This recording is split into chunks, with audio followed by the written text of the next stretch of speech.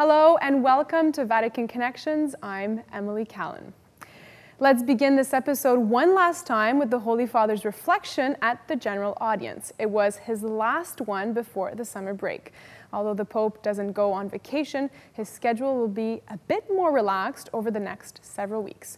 At least, there will be no general audience until August. And so, to end this cycle, he focused once again on the virtue of Christian hope. And, like the martyrs, hope found in the midst of hardship. Here is a summary of his catechesis this week. The Lord himself warned his followers that, in proclaiming the kingdom of God, they would enter opposition and hostility in this world of sin and injustice. Jesus asks his disciples to proclaim the gospel by their lives of detachment from wealth and power, and by their rejection of the spiral of hatred, violence, and retaliation, and by their trust in his triumph over the power of sin and death. As his followers, we know that the Lord will never abandon us. By imitating the example of his own self-sacrifice and love, we demonstrate our faith and hope in him, and we become his witnesses before the world. In this sense, every Christian is a martyr, a witness to the sure hope that faith inspires. The martyrs who even today lay down their lives for the faith do so out of love. By their example and intercession, may we become ever more convincing witnesses, above all in the events of our daily lives, to our undying hope in the promises of Christ.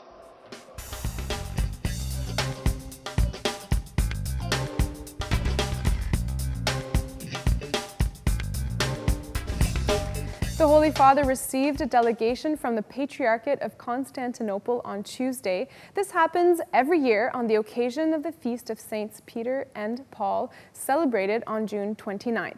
This year also marked the 50th anniversary of Pope Paul VI's visit to Istanbul and that of Patriarch Athenagoras to Rome in 1967. In an address to the ecumenical delegation, Pope Francis mentioned the courage of these far-sighted pastors, moved solely by love for Christ and his church, which encourages us, he added, to press forward in our journey towards full unity. He also spoke about the experience of the first millennium, which is a necessary reference point and a source of inspiration for our efforts to restore full communion between Catholics and Orthodox. Peter and Paul served the Lord in two different ways, but who nonetheless testify to God's merciful love. A Catholic bishop in China was taken by authorities last May. However, there has been no information as to why this happened and where he is. Vatican spokesperson Greg Burke made a statement on his disappearance on Monday, saying the Vatican is deeply concerned with the situation involving the removal of Bishop Peter Shao-Zumin from his diocese. The Holy See, Burke said, is profoundly saddened for this and other similar episodes that unfortunately do not facilitate ways of understanding, and hopes he can return as soon as possible to the diocese and exercise his ministry. The Vatican is inviting people to pray for Bishop Shao-Zumin and for the Catholic Church in China. The Pope will be making a trip to Colombia next September.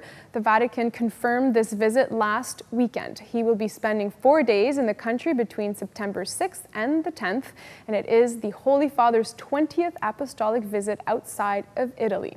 He is the third Pope to visit Colombia, and he goes 1 year after the signing of the peace agreement between the government and the Revolutionary Army of Colombia.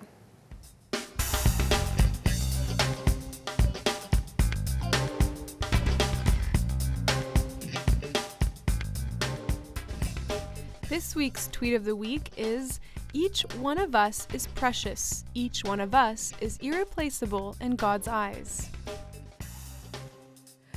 Cardinal George Pell, prefect of the Secretariat for the Economy, has denied multiple charges against him regarding historical sexual abuse offences, meaning they allegedly happened many years ago while he was still in Australia. Cardinal Pell, before being appointed to the Secretariat of the Economy in 2013, was Archbishop of Sydney and before then Archbishop of Melbourne. He is scheduled to appear in court on July 18th. Following the announcement of these charges, Cardinal Pell, 76 years old, made a statement. "I am innocent of these charges," he said in a press conference Thursday morning at the Vatican. Vatican spokesperson Greg Burke was also present in the Holy See press office and spoke briefly. Here is a clip from the press conference from Catholic News Service. The Holy See has learned with regret the news of charges filed against Cardinal George Pell for decades-old actions that have been attributed to him. Having become aware of the charges, Cardinal Pell, acting in full respect for civil laws, has decided to return to his country to face the charges against him, recognizing the importance of his participation to ensure that the process is carried out fairly and to foster the search for truth. The Holy Father, having been informed by Cardinal Pell, has granted the Cardinal a leave of absence so he can defend himself. Good morning to you all. I want to say one or two brief words about my situation. These matters have been under investigation now for 2 years. There have been leaks to the media. There's been relentless character assassination. A relentless character assassination. And for more than a month, claims that a decision on whether to lay charges was imminent. I'm looking forward finally to having my day in court. I'm innocent of these charges. They are false. The whole idea of sexual abuse is abhorrent to me. I've kept Pope Francis, the Holy Father, regularly informed during these long months, and I have spoken to him on a number of occasions in the last week, I think most recently a day or so ago. And we talked about my need to take leave to clear my name. So I'm very grateful to the Holy Father for giving me this leave to return to Australia. I've spoken to my lawyers about when this will be necessary, and I've spoken to my doctors about the best way to achieve this.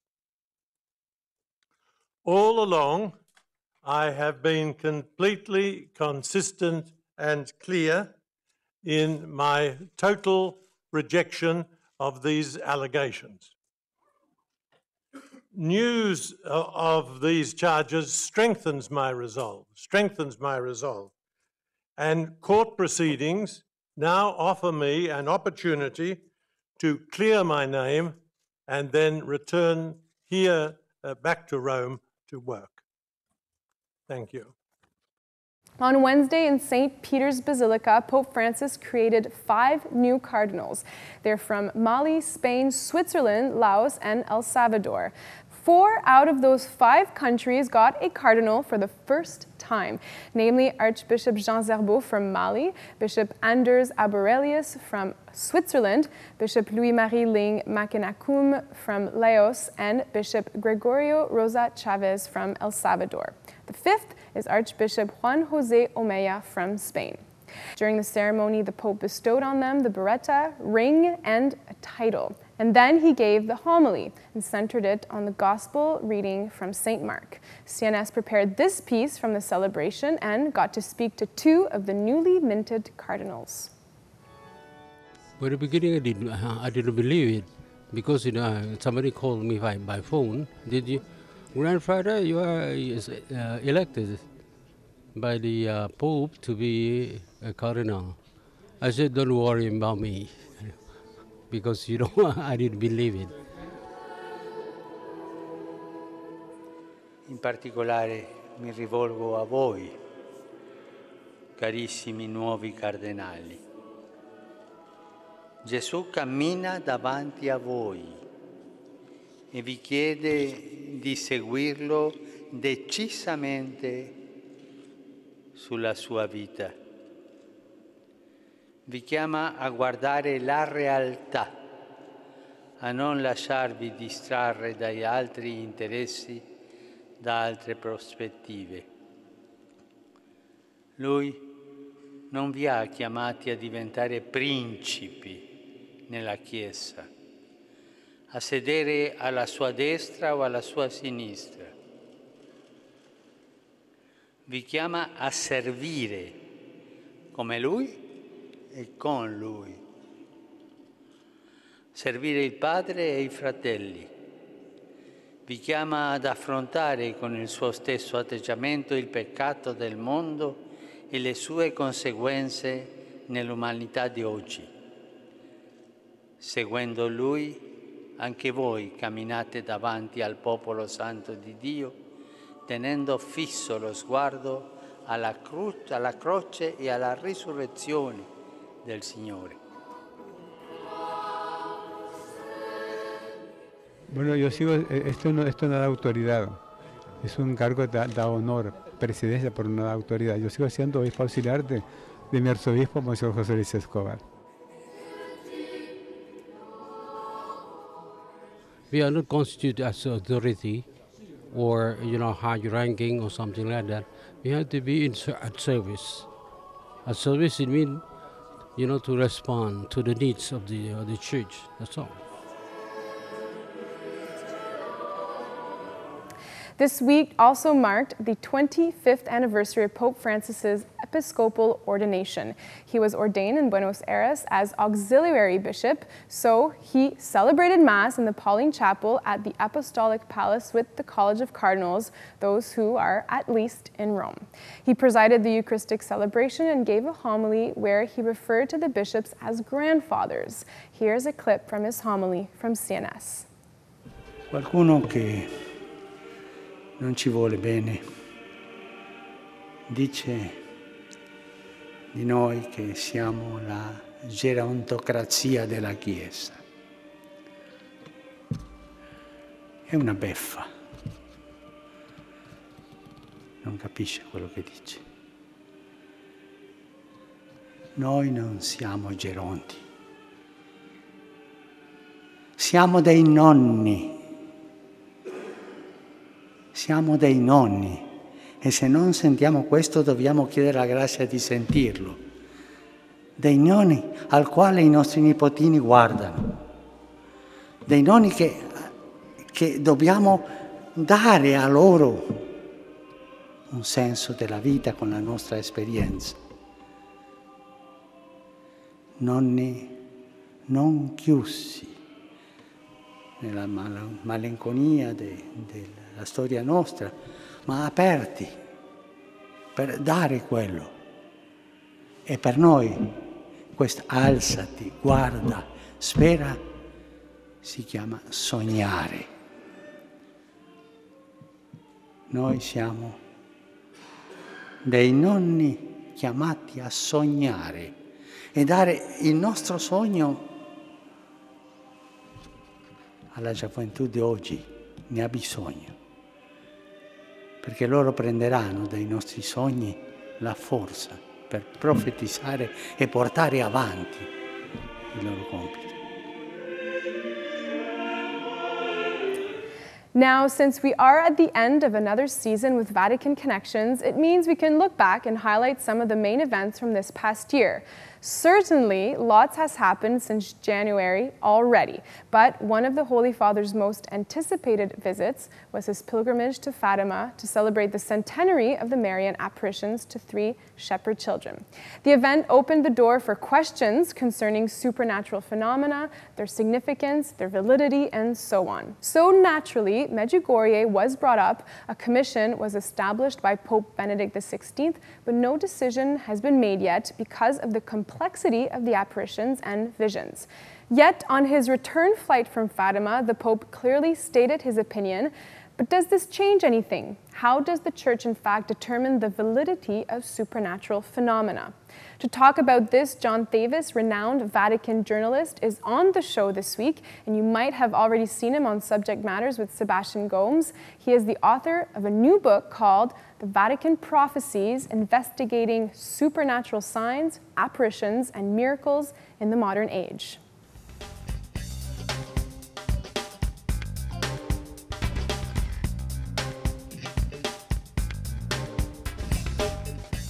Hi, John. It's great to have you on the show today. It's my pleasure. Thank you.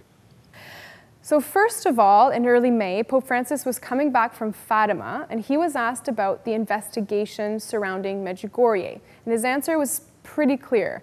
He said, concerning the alleged current apparitions, the report expresses doubt. Personally, I am more mischievous. I prefer Our Lady to be a mother, our mother, and not a telegraph operator who sends out a message every day at a certain time. This is not the mother of Jesus, and these alleged apparitions have no great value. I say this as my personal opinion. So the Pope clearly said this was his personal opinion, but how much does that opinion affect what will be the Vatican's decision on the veracity of the Medjugorje apparitions? I think it's very important.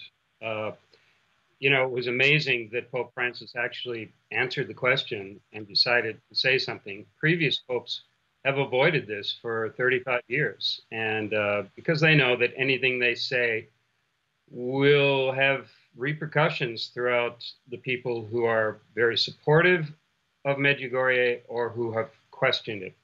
Well, he's the Pope, and as Pope, he's the one who ultimately is going to pronounce on what the Church believes happened and is happening at Medjugorje.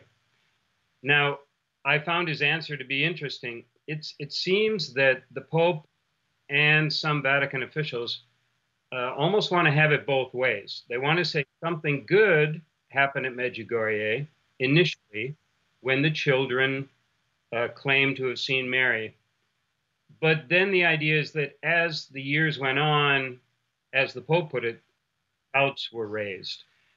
And that would be something rather new and different for the Catholic Church. You know, consistency has always been a hallmark of authenticity when it comes to apparitions. And, you know, I think it would be a little problematic if the Church says, well, it was authentic at the beginning, but then something happened. In any case, we clearly have the Pope who says what's going on now, he doesn't believe is authentic. And that's got to have an impact on the final statement that comes out of the Vatican. What makes this particular phenomenon so much more complex and fragile than, let's say, Fatima, Lourdes, and even Guadalupe? Well, what makes it especially complex is that these apparitions have supposedly been going on for, 36 years now, and are still happening according to the visionaries. Mary's still appearing daily to 3 of the visionaries. Now, of course, they've gone their separate ways. The kids are no longer kids. They're not going up to a mountain together to see Mary. They're leading their own normal lives, and some of them have moved to different countries or different continents. So it's a strange situation. You have Mary appearing to, you know, in various places, to various people at various times, giving separate messages. And, you know, at this point, the Vatican's experts are saying, well, what's the point? Mm-hmm.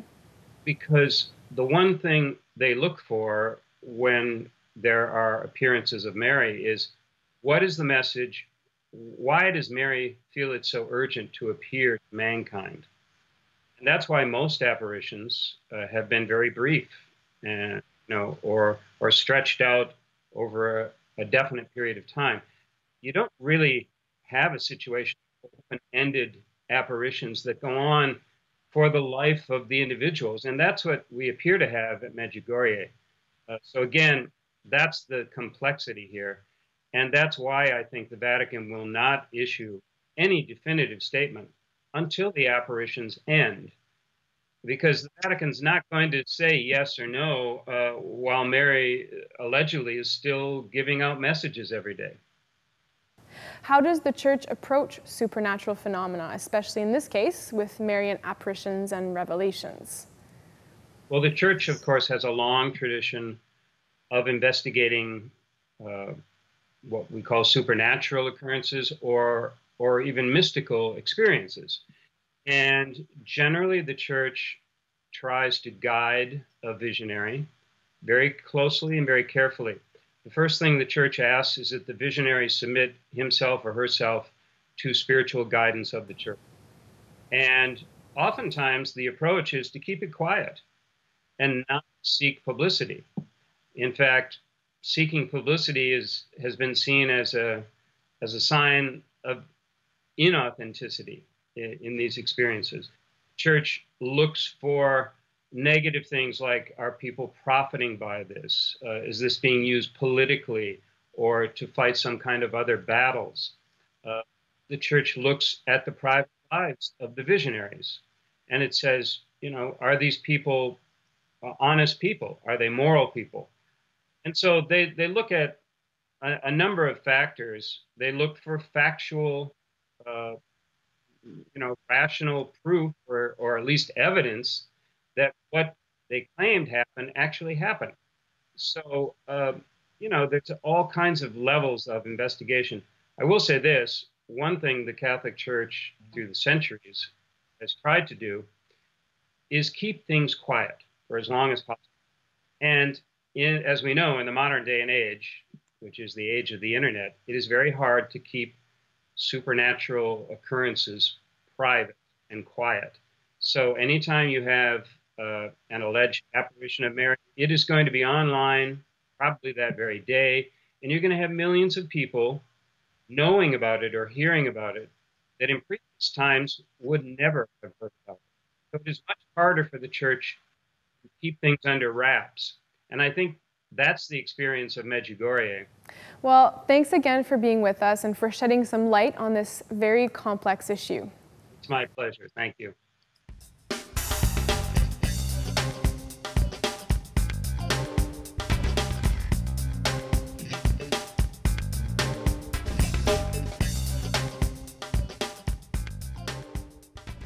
First of all, the pallium is a piece of liturgical vestment worn by metropolitan archbishops and primates over their chasubles. It is made out of lamb's wool and decorated with 6 black crosses. Oftentimes, gold pins are placed upon it.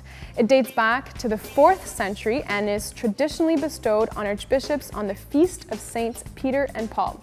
36 of them have been appointed and received their pallium in St. Peter's Square on Thursday during a Eucharistic celebration presided as well by the Holy Father. Today, the Pope blesses the palliums during a Mass in Rome, and then when the archbishops return to their home country, the papal nuncio bestows it upon them during another Mass in their cathedral.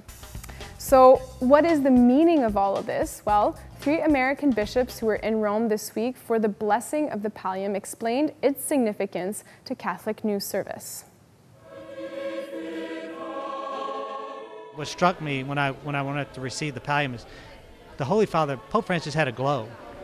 I kept watching him during the Mass with his pallium, thinking the universality of his pallium. You know, we wear ours in the province. He wears it throughout the world, so that as I watched him in that whole role of being the shepherd, you know, and being called now to go forth and be that shepherd for the people entrusted to my care.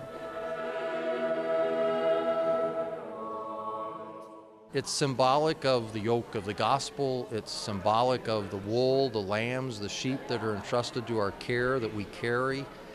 And that my role is to be a good shepherd to them, is to help the people entrusted to my pastoral care learn to live in unity and peace, to manifest that truth and love of Jesus Christ and the gospel. And that's how we all live in communion with the universal church and with our Holy Father. Probably all the stuff that I have to wear. You know, John the 23rd said that cardinals and bishops are the coat hangers on which the church hangs its tradition.